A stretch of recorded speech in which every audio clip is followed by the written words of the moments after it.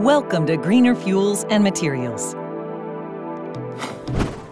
Today, the world runs on oil.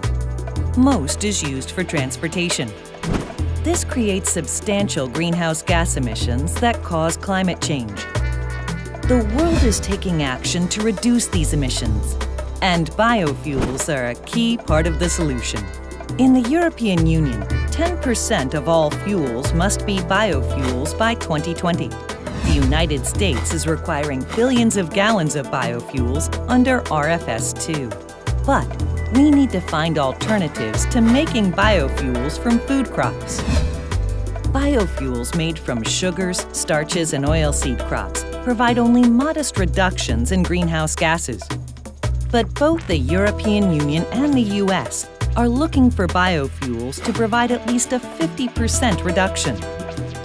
And the use of corn, wheat, soy, or palm can push up food prices. The future is second-generation bioethanol from non-food crops and agricultural waste.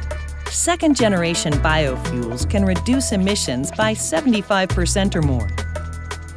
How do we get bioethanol from these feedstocks? Thanks to PROESA, you can.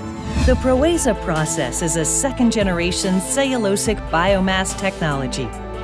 It takes inedible biomass, like grasses or agricultural waste, and turns it into high-quality, low-cost, fermentable C5 and C6 sugars. These sugars can then be used to cost-competitively produce fuels and chemicals with less environmental impact than fuels made from oil or natural gas. What PROESA does. The PROESA process starts with a range of biomass feedstocks. These are cooked along with enzymes in order to separate the lignin from sugar and allow fermentation. PROESA has multiple advantages, including cost competitiveness and working at industrial scale.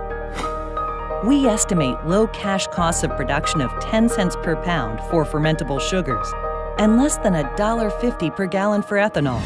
PROESA is the result of a $200 million R&D effort that the beta is running at Rivalta Scrivia, Alessandria, where we have more than 100 researchers, and we've been running a pilot plant since mid-2009, demonstrating the technology.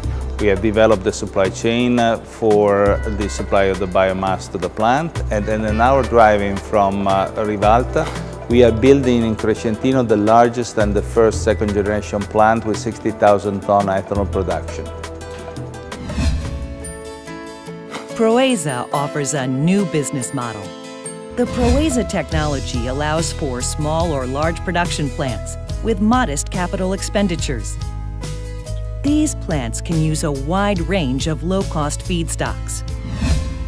The Crescentino plant will cover 145,000 square meters and will produce bioethanol.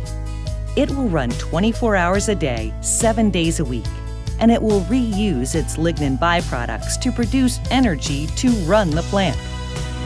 We are currently planning projects in the US, in Colombia, and Brazil, and are in discussions with companies around the world. For engineering and construction services, Beta can provide access to Chemtex, a global engineering and technology company wholly owned by Italy's Gruppo Mossi and Ghisolfi. Whole Biocell and Graal Bio have announced plans to use PROESA for cellulosic ethanol plants. Genomatica, Amiris, and Codexis will use PROESA for the second-generation production of renewable fuels and chemicals. The green revolution is here. Welcome to the future.